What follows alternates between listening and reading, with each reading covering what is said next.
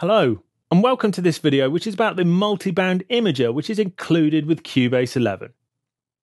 Controlling the width of stereo material is an important part of music production. Whether it's limiting the width of low frequency or adding extra width to high frequency content, this is a daily part of modern music production workflow. So let's look at how Steinberg have decided to attack it. So here you can see the Imager plugin, and it's been inserted on a track which has just got a simple drum loop. Again, this is just from the Loopmasters welcome pack, so something that you can get hold of pretty easily yourself. And let's just have a listen to that drum loop without anything added to it.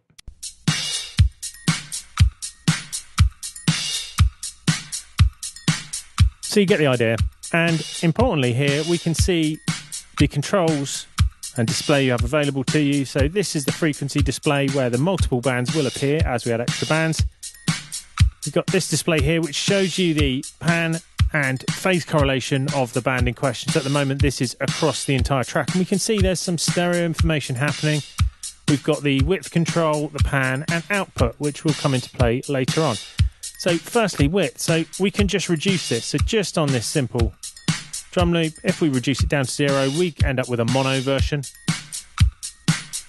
And you can hopefully hear that. It's probably best to listen on headphones, and you really feel that just compress down to the center.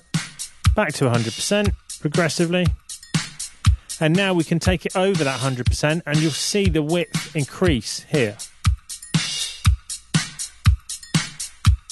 And there gets a point for me, certainly, on this particular loop, about 150%, where it's probably a bit wide and it starts to sound a bit weird. But the great thing about this is, like these other plugins, we can just add in an extra band. So if you've got the hang of that, which should be fairly simple, you can just add in extra bands.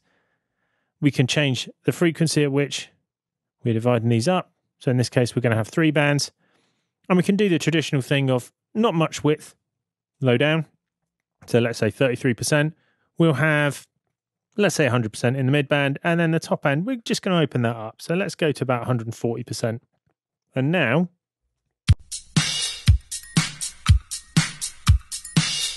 so that's with it on, and then I'm going to turn it off.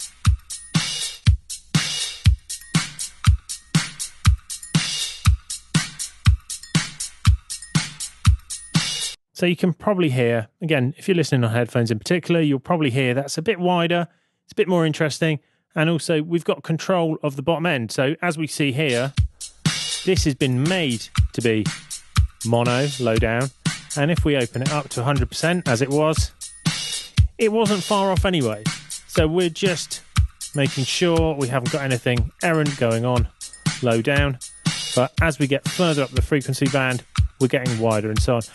We've got the ability to move things around, so you could move bottom end over to the left or over to the right, etc. So you can do some wacky and interesting things as well. So you can play around with the stereo image per frequency band and so on. Finally, you've got output controls. They're fairly straightforward, so you can adjust those to make sure you're getting the balance that you want. So you've got some shaping as well as imaging that you can do here. Now, let's take a look at this on a track, and we'll just look at some of the presets. So I've picked out a couple of bits out of this old release. So on this particular one, we've got the beginning of the track where there isn't much going on stereo-wise. So here we are on a preset which is 4 bands, but they're all set at 100%. So you're just going to be seeing what's happening. And we can see that actually there's really not much stereo information here at all. The only place where we've really got some is in this low mid band, and that's probably been added by the reverb. So if we turn the width of this up so it'll really accent it, you can hear that reverb sound, the low, dull reverb sound is getting much wider. And in some cases, that'd be exactly what you'd be after. Now, as you can see, you can solo each of these bands individually as well, as you'd imagine with any kind of plugin like this.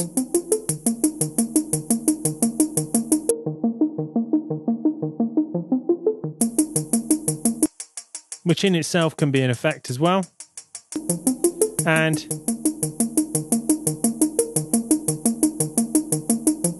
we can turn off their effect as well. So at the moment, they're not doing anything because they are at 100%. But let's set this to 200%.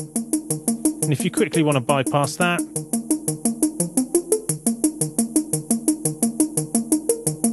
you can turn it off and it takes it back to effectively 100%, 0 pan and 0 output change.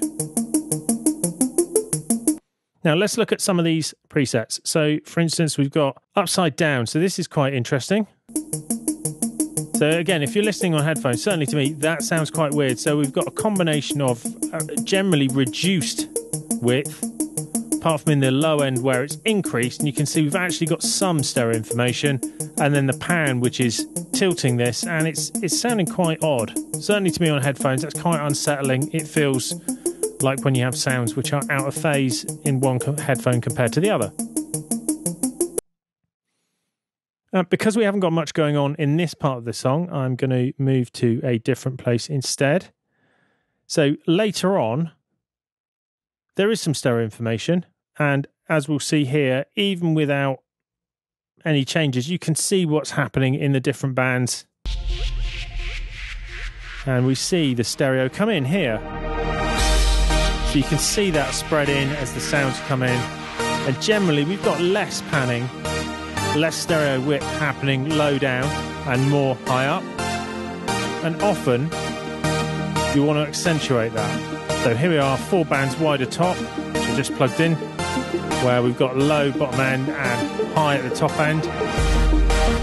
And you can hear the difference between that and without.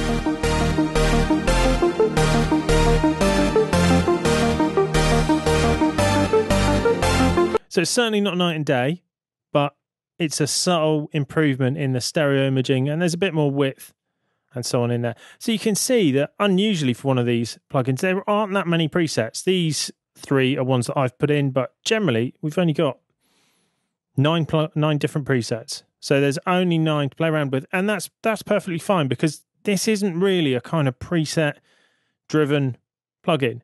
You're probably going to be able to just listen to it. The controls are fairly simple, but typically it'll be fairly easy to adjust the width to suit the kind of work that you want. And often, generally, the low end will want to be narrower and the high end will want to be wider. But having the addition of the pan control makes this quite useful and a good way to manipulate in creative ways, as well as things that will fit in a mix. So there you have it. Imager is a workmanlike but useful plugin which does a daily job in a fairly straightforward way. I hope you found this video useful, and if you have, please consider liking and subscribing for more music tech tuition. We'll see you again soon.